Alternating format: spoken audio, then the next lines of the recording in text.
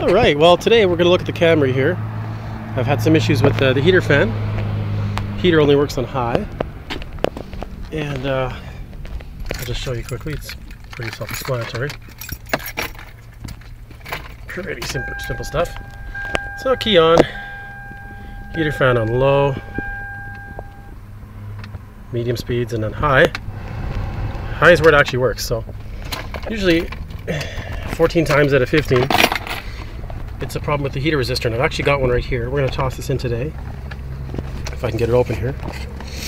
Show you what it looks like. They call it the some people call it the blow resistor, fan switch, stage output stage switch. Oops, I'll be right back.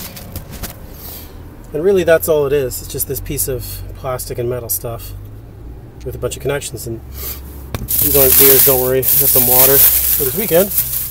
Taking a little trip up to Nanaimo possibly. And heater fan's actually under here. Little dick to get to, so we got to take some panels out of the way. I just pulled out that little panel there.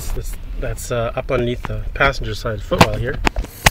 And we can pretty much see right away where the heater resistor is. It's just right there. 2 Phillips screws, and we're going to pop that out. We'll actually disconnect that right now.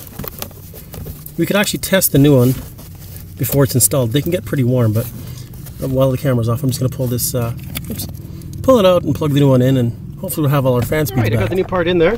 Just going to find the keys here. Turn the key on. Keys on. Low speed. I've got fan now. It's working. A little higher. A little more fan. It's good. A little more fan. You can probably hear that. We have all our fan speeds. It's the job done. All I got to do now is recharge my AC system.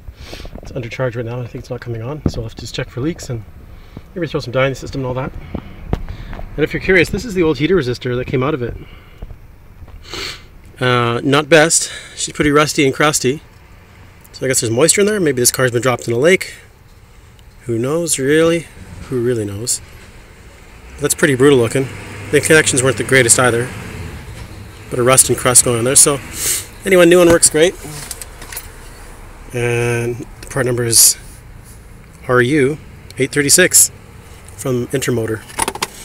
And I picked it up at Lordco in Victoria. Highly recommended. So that's all for now. Thanks for watching, and that's how you fix your fan speeds for 1997 through 2001 Camry. Thanks for watching. Bye.